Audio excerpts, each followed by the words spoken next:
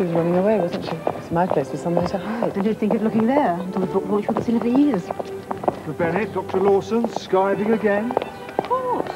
Why didn't you come with us, Arthur? You'll let him off, Mr. Coogan, won't you? Oh, go on.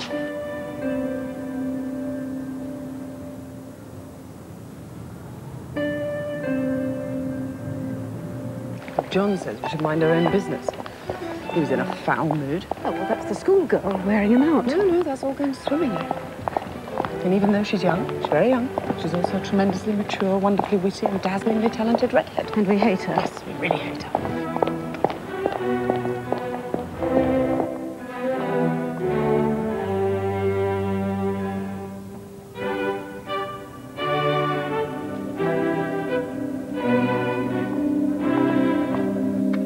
Yeah, hi, it's a Cambridge number. What name is it, please? Bennett. Dr. Bridget Bennett. Bennett? Yeah, thanks. The number you require is Cambridge 0223.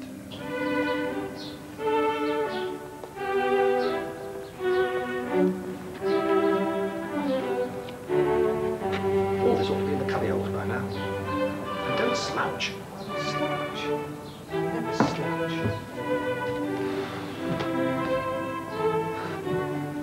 Yes, madam, what can I do for you?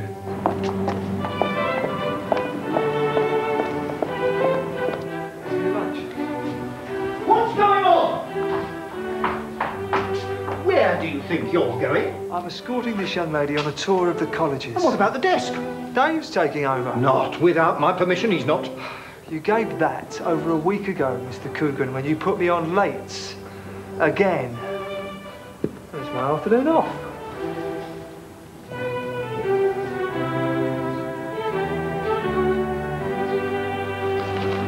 Oh, look, why do I always look as if I've been hit in the small of the back by the 845 from Paddington?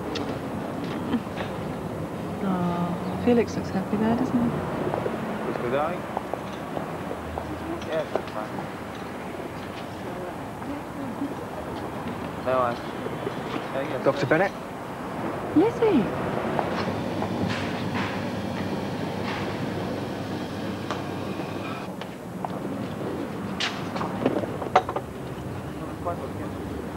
Did Dad really say it was all right for me to stay? He's fine. He's going to pick you up from my place in London tomorrow night. Good. We've all got another day together.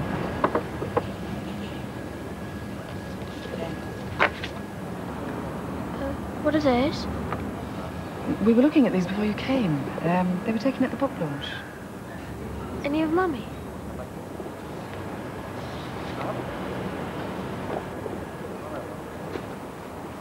Thank you. Thanks. Thanks. Felix is there in the background. Felix? At a book thing? She's wearing her Paris suit. Where's Felix? There. That's Paul Elvin. Do you know Paul? He used to go to school with Felix. He was cricket captain. Oh, no, I'm hopeless with names. No, I don't know him. People sort of turn up at those things, you see.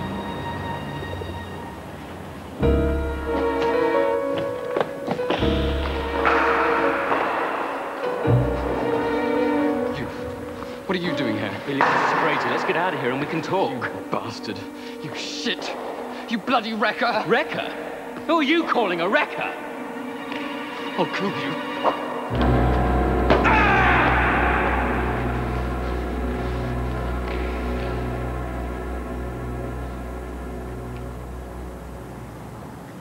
Oh, marvellous control, Arthur.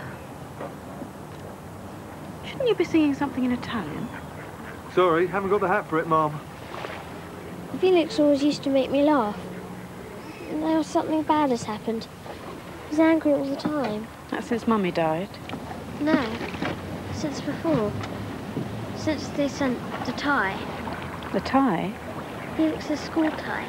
It came in a packet to Mummy from a hotel. They said her son had left it behind. Felix has never been to any hotel. There was awful trouble. And now he keeps getting into trouble. And what, Lizzie? He didn't tell the truth.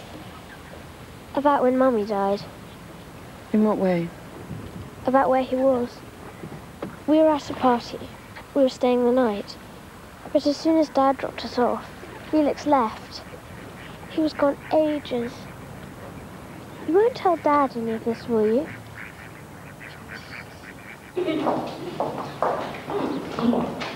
Thanks for the loan of art, Mr. Coogan. Jolly kind. Ah, I took a call from your brother, Dr. Bennett. My brother? Yes. What did he say? Not a lot. Wanted to know where you were. Did you tell him? Well, had I been informed of your whereabouts, Dr. Bennett, I would have been happy to oblige. But as it was, I was unable to help. And did he leave a message? No. Truth to tell, he was what I can only describe as curt. Wait a sec. Just see if Oscar's run back. What's the matter? Oh, it's just a mix-up. Bridget doesn't have a brother. Everything's a mix-up.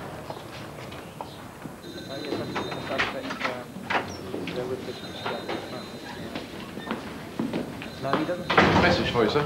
Thank you. A lady. Dr. Bennett? Phoned a couple of times now. Thank you, Stephen.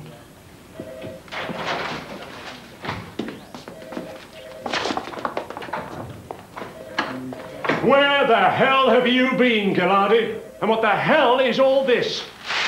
Looks like rather a lengthy printout, sir. Or maybe it's one of those Andrex adverts with the puppy. It's a 23-page printout, Gilardi.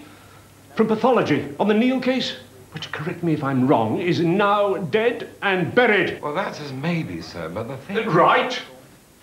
Since that is as maybe, I would deem it a great personal favour, Gilardi, if you could get your frigging finger out and get on with the job in hand.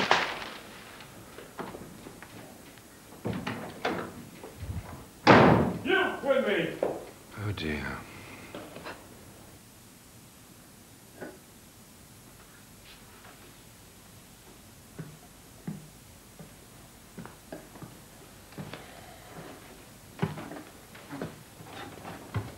She's just coming down. She fell asleep. Tom, Bridget and I'd be delighted to help whenever we can. Well, that's kind, but I usually have things pretty well worked out. I'm sure you do. I'm just being selfish. She's a pleasure to have around. She's a great little girl. I know. Would you like another drink? No, thank you.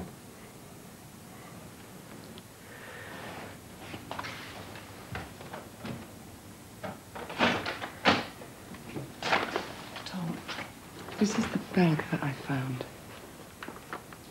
Lizzie must have been thrilled. Well, I haven't given it to her. It's full of money, a great deal of money. Excuse me. Hello. Hello. Hello. Hi, Dad. Hi, Lizzie. Who is this?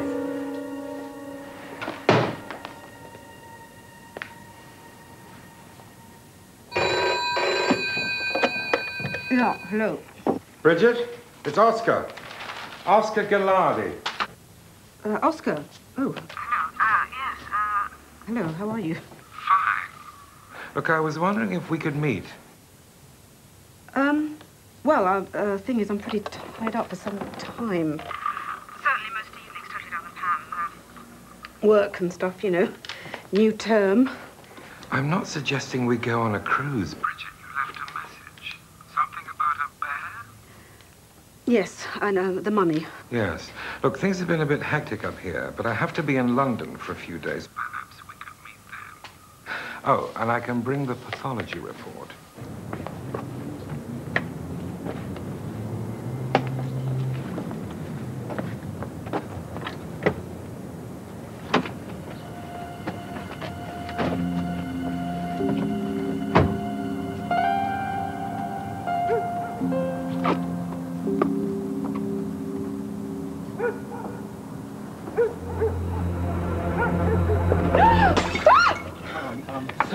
I'm so sorry. I'm terribly sorry. I'll get you another one. It's a pint of milk. I'll do it later, please. I didn't mean to startle you. I just wanted to talk. about Sandra? Yeah. My name's Paul Elvin. Yes, I know. What about Sandra? It's a bit awkward here. Well, it's here or nowhere. The night she died, I was in your flat. I can't get out of my head how she was when I left her. She was terrified. What of? I don't know. She wouldn't say. I reckon it might have been a health club. I thought that was a great success. No, she wanted out. She put money into it, but it wasn't working. I'm not sure why. Anyway, she wanted it back. They weren't having it. So she just helped herself? Well, she'd never have taken it if I hadn't won the scholarship. What? I got this cricket scholarship to Australia. Was Sandra going to go with you? Yeah.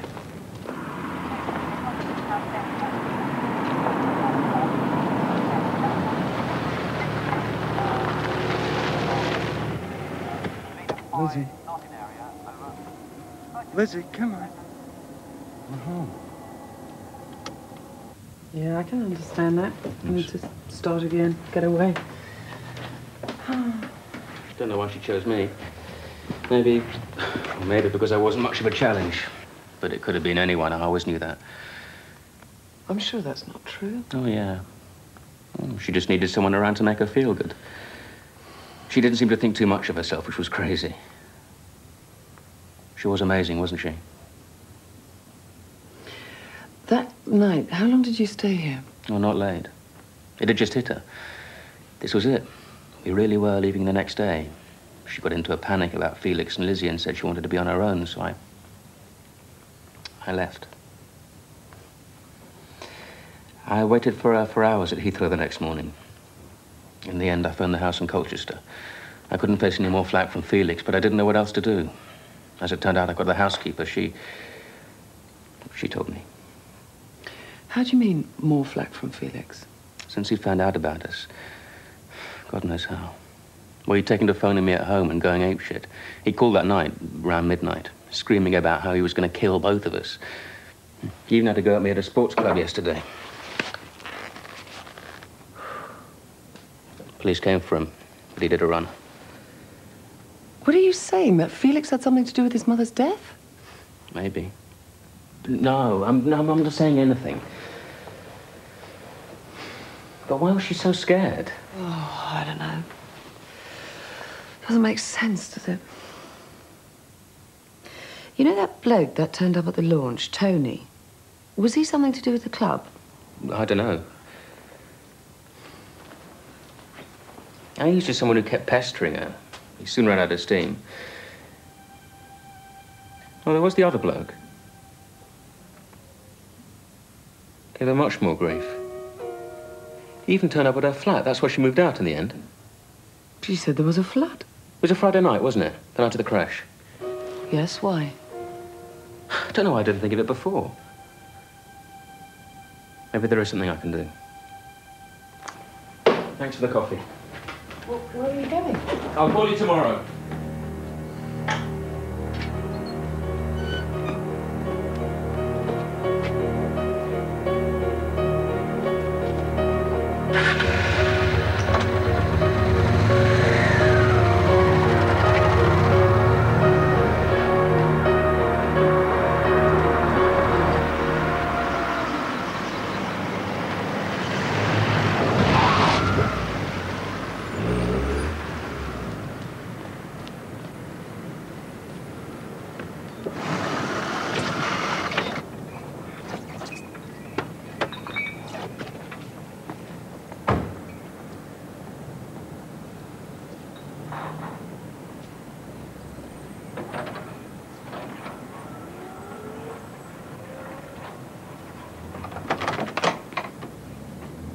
Felix. My God, your father phoned. Everyone's looking for you. What are you doing here? Come on, old chap. Can't be as bad as all that. Lunatic parked that car like that. I did. I borrowed it.